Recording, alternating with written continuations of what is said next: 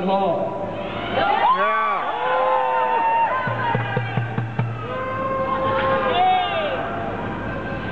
We want justice for our democracy. Last year, 6 million phone calls were made by companies Rack9 and RMG and the Conservatives. Are you hearing this, police? We're making a report.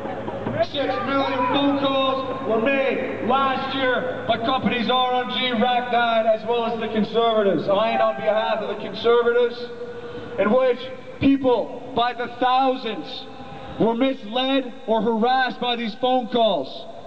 And yet, the numbers on the call display, when these companies were calling, was registered to a disposable cell phone. And the disposable cell phone was registered to a made-up name called Pierre Poutine. They were making a mockery of our democracy. Shame!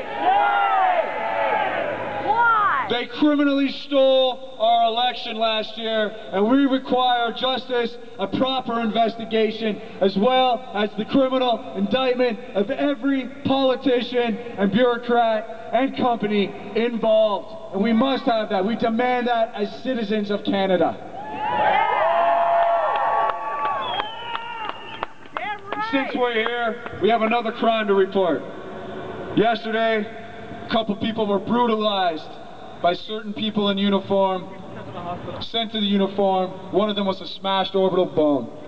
In a democracy, people do not have their rights violated like that. Never. Nor in a proper democracy do we have an election stolen. Never. We are demanding the Governor General. We are ordering the Governor General under the Constitution of Canada that he suspend Parliament, because right now we have Parliament passing laws that are in themselves unconstitutional, including Bill C-30, which unconstitutionally spies on all Canadians beyond the proper level that the government should, without warrants. In other words, they're spying on Canadians without warrants. Shame!